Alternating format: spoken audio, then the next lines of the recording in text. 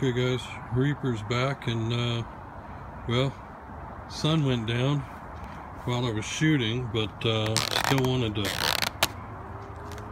see what we've got here at the end after hammering the center pretty good. I got a couple tomatoes in there, but not too bad, not too bad. Hammering the yellow, so let's see what happens.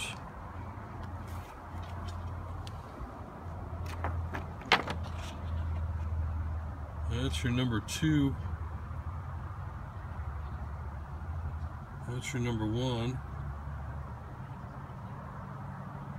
There's the number 3. So you see that those tomatoes right off here to the side. I think solid rock is going to hold up pretty well. Man, I tell you, the back of the target looks so much better than the front, huh? I'll shoot up like that. That's not too bad. And remember guys, this is from 10 yards.